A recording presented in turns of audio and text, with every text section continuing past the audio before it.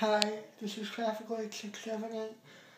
Today, I picked up I have something that I got from a telephone company guy off the street.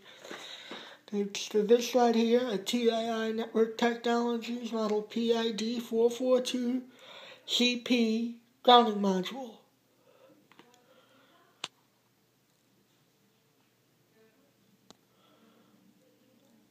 It has one unit. So, let's unbox this thing and see what we got. Of course, I got Verizon Fios. Took the little instruction sticker off my router for safety. So if we open the box, there's obviously no user manual. Got the device itself, which has electrical outlets, TII, ground not present and ground present indicators, cable TV grounding, and an external ground terminal right here.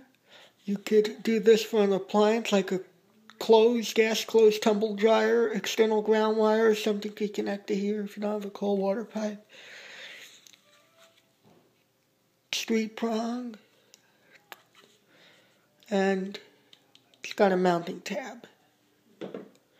Inside, as well, the only other accessory you get is this longer screw if your existing faceplate screw will not fit. So, let's show you how to install this device. Okay, this here is my outlet I'm going to be installing this device on. It is a electric outlet with a light switch for my light. It's going to be used to connect my coaxial grounding system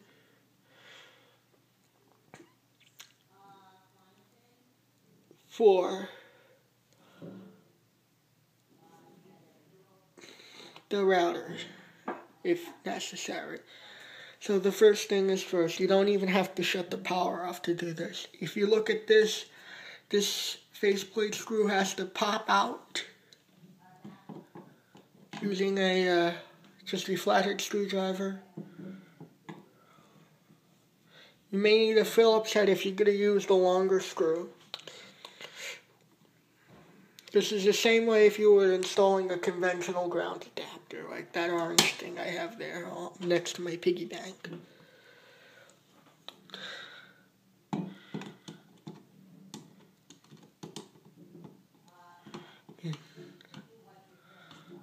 My bedroom light switch.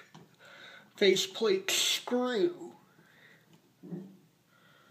Okay, we just loosen it. We can now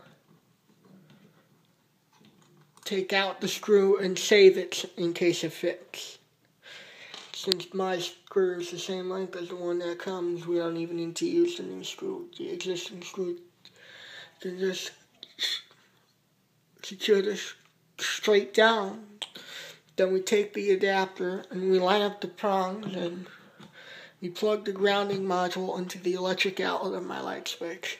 You should get an automatic green indicator, which is normal. If this comes on, you're not grounded, and if both of them come on, you have a fault in your electric wiring. Next phase is to reattach your cover plate screw.